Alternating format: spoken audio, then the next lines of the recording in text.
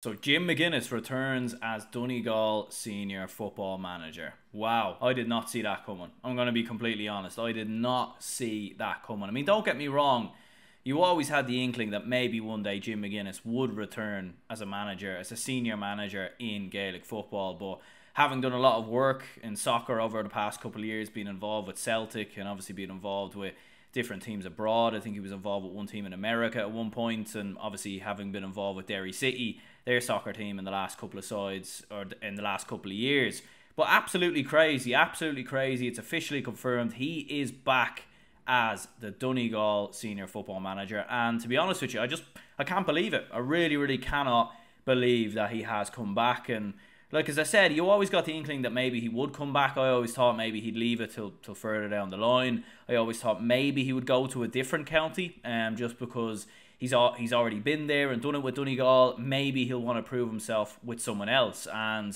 And the fact is as well, like, is Donegal, like, is it the most ambitious job in the world to go to right now? Probably not. I was thinking about this before making the video. I was thinking, like, it's gonna be a lot tougher for Jim McGuinness with this Donegal team than the Donegal team a couple, in sort of the early 2010s, where obviously he went on to win that All-Ireland in 2012, because that team had some serious footballers. And let's not forget, Donegal were already brewing something at underage. They had a bit of success at under 20 level. They were building something, Donegal. They had a lot of very good players. Jim McGuinness had been involved at underage level, and you had the likes of Michael Murphy, who came through, Colm McFadden, obviously, who came through as well. You had some serious footballers, Ryan McHugh, a young Patrick McBrearty, a whole host of talent from 1 to 15. Defensively, they were very strong as well. They had some of the best defenders in the game. So Donegal from 1 to 15 were a serious team. Like, don't get me wrong, Jim McGuinness took them on to the next level. And as we've seen, since Jim McGuinness left in 2014, Donegal haven't even got to an All-Ireland semi-final. They've had a couple of Ulster Championship success, but they haven't been anywhere near the levels that Jim McGuinness set for them. And I think Jim McGuinness, what he done when he was in charge from Donegal is he took what was a relatively okay team, and he turned them into greats by winning that All-Ireland in 2012 and obviously getting them to the final in 2014 and beating Dublin in the process. And I think, a lot of people probably forget, and maybe, a lot of younger people who are maybe watching this video and the younger generation of GAA fans, like, a lot of people probably won't remember what Donegal were like pre-Jim McGuinness. And to put things into perspective, Donegal were probably a bit like what Down have been in the last couple of years, maybe what Derry were like before Gallagher came in. Like, they were absolutely nowhere near the levels that Jim McGuinness had set for Donegal when he came in. And there's that quote that he's obviously said in his book, and he's said it in different podcasts and everything else. He came into the Donegal dressing room, team meeting, wherever it was, and he said, if anyone here doesn't think we're going to win the All-Ireland, I want you to get out now. And I think he said a couple of people laughed in the room and different things like that. Like, Donegal, it was a party boy attitude in Donegal at the time. They were a team that had a lot of very good players, but Jim McGuinness, he didn't beat around the bush. He wasn't afraid to get rid of big players. He wasn't afraid to get rid of big names. He wasn't afraid to shake it up. He wasn't afraid to say the things to some of these Donegal players that previous managers and previous people close to these players hadn't said before. And it was a serious reality check for a lot of these players. And, the good players stuck around, the serious players, the serious heads stuck around. The likes of Kevin Cassidy and others were, told they didn't have a place in the squad. And it's kind of incredible to think he was one of Donegal's best footballers at that moment in time. And he was, exonerated from the squad a year before their All-Ireland win in 2012. The thing about Jim McGuinness coming back is, are Donegal in a worse place right now than they were when he took over? I'm not so sure. We all remember before Jim McGuinness took charge, they had a game against Armagh where they were absolutely hammered, and they looked a million miles off competing for Ulster, let alone competing for an All-Ireland. This Donegal side have had a very bad season, don't get me wrong. Relegated from Division 1. They're in a similar position, I think, to when Jim McGuinness first came in. At the same time, a lot of these group of players have proven that they can compete at the highest level in Ulster. Got to an Ulster final in 2021, moments away from winning it. It went to extra time, if people remember. They were in the final in 2020. won Ulster champions in 18 and 19. I know a good couple of those players have retired, and there has been changes in the panel. There's been younger and fresher faces that have come in the last couple of seasons. The likes of Caelan McGonigal, the likes of Niall O'Donnell, Shane O'Donnell as well, Oisin Gallen. A lot of younger players have been integrated into the team in the last couple of seasons, and it probably is a different side to the team, you know, even back in 2019. In 2019, a lot of people looked at Donegal as the closest challengers to Dublin. They were very competitive. I remember with Kerry, they drew a Kerry in the Super 8s, and they looked like a serious team up until they eventually lost to Mayo in that final game. And you do look at this bunch, you know, this group of team and these group of players. I think the underage isn't there in the last couple of years. I don't think it's as good of a prospect, this Donegal team, as it was when Jim McGuinness first took over. But then again, you know, did anyone see Michael Murphy becoming the player that he was? Did anyone see Colm McFadden being the player that he was? Ryan McHugh as well, Patrick McBurty. You know, it could be arguably said that Jim McGuinness made those players. He made those players better. He gave the belief to those players. He turned them into serial winners. And you look at this Donegal side, and you've got players in there like Michael Langan, who I'm a big fan of, Caelan McGonigal, Kieran Thompson. You've still got Patrick McBurty knocking about. Sean Patton between the sticks, I think, is a very, very good goalkeeper. He's got the distribution, and he can play that modern role of a modern-day goalkeeper. They've got all the right assets. But it will be tough for Jim McGuinness, because I think back in 2011, 2012, there was probably less teams to compete with. The teams were probably better who were competing for the All-Ireland. I think the Dublin side, 2013, 2014, 2015, even 2012, 2011, that Dublin version is better than the Dublin team right now, I think, personally. I think the Kerry side that's around right now is better. You know, the Kerry team today is better than the Kerry team back then.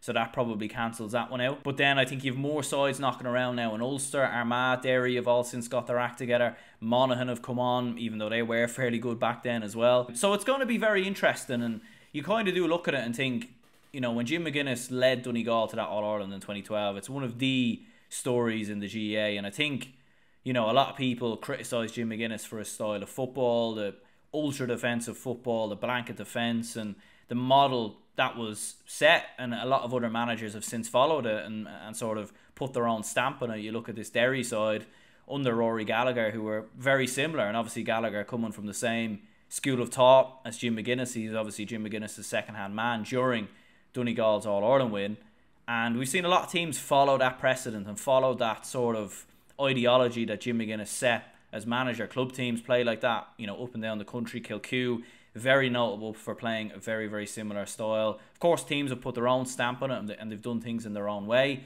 But Jim McGuinness was one of the first very early adopters of that very rigid, over-the-top defensive structure. Look, it worked. At the end of the day, if it works and it wins you an All-Ireland and it wins you a championship, you have to say it was worth it. You know, and Donegal, as I said before, they've only won 2 All-Irelands in their lifetime, 2012 and 1992. Jim McGuinness part of both of those two teams, once as a player and the other as a manager. At the end of the day, if it gets you an All-Ireland, if it gets you over the line, if it gets you success, then it doesn't matter, you know, and that's ultimately what it's all about. It's about walking up those Hogan steps.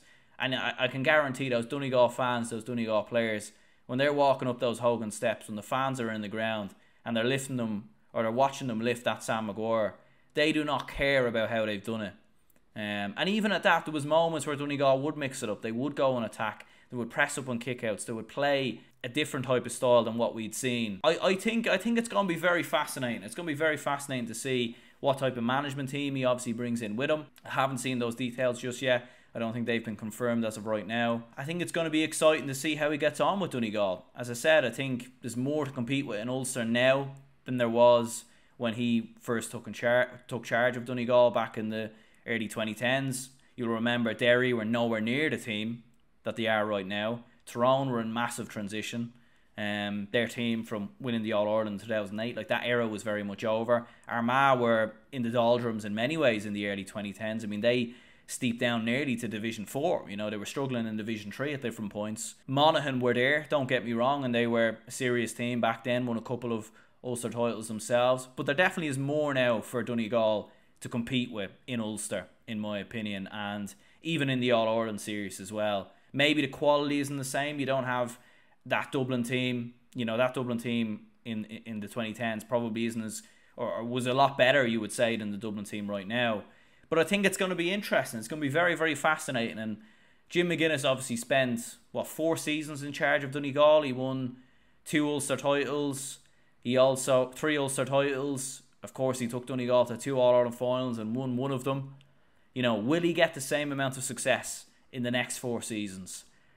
It's very, very hard to say that he will because of what's out there. If Jim McGuinness can go on and lead Donegal to an All-Ireland title, he goes down in the... You know, I think when we look at the greatest Gaelic football managers of all time, we look at Mickey Hart, we look at Mick O'Dwyer, Sean Boylan, Jim Gavin, Paddy O'Shea. We look at some of the absolute greats that have managed Kerry. Jack O'Connor deserves to be in that conversation, in my opinion, as well. And I think if Jim McGuinness can land an All-Ireland with Donegal, he's right up there in the conversation. I think some people would already put him in the conversation, considering Donegal are probably nowhere near, they've nowhere near the underage or nowhere near the history as the likes of Dublin and Kerry. And I suppose Mickey Hart landed Tyrone their first ever All-Ireland, in fairness. But I think if Jim McGuinness can land Donegal the All-Ireland, there's a question that maybe he is the greatest football manager of all time, and he's definitely in the conversation. Will he go and do it, though? I would have to say right now, I don't think he will, just because of the teams that are out there. But at the same time, for Donegal, it's a building process. And if you asked any Donegal fan right now, with Jim McGuinness being in charge, do they expect them to win the All-Ireland in the next couple of years?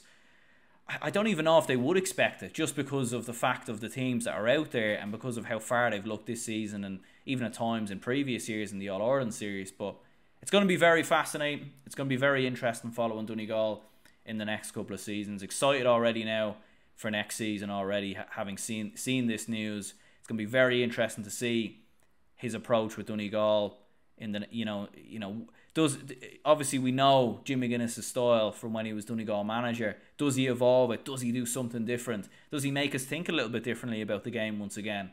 It's going to be very fascinating to see. Leave a like, subscribe, let me know in the comments down below what did you think, or what do you think about this appointment, and let me know as well, like for any Donegal fans, what's the expectation with him coming in? Because he led Donegal to what seemed an absolute miracle in 2012 and getting them back to the final in 2014. Can he do something similar in his second spell as Donegal manager? It's going to be very interesting to see. Leave a like, subscribe. Speak to you soon.